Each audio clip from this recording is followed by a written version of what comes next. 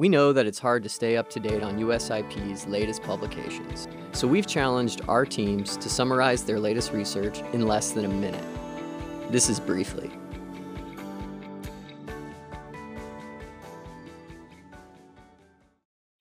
Addressing state fragility and violent conflict is one of the central challenges the world faces today.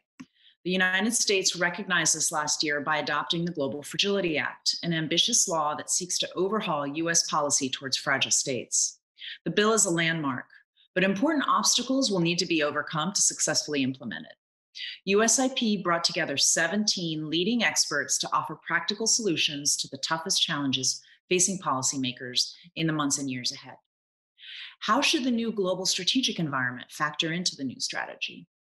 How can the US government maximize local ownership of conflict prevention?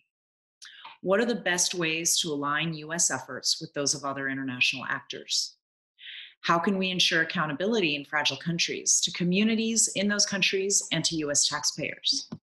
What's the best approach to monitoring and evaluation so the US government can learn from its engagement in these countries? And what can be done to tackle the age-old challenge of coordinating the activities of US agencies in these countries? None of these questions have easy answers, but we need to tackle them head on to prevent further cycles of violence.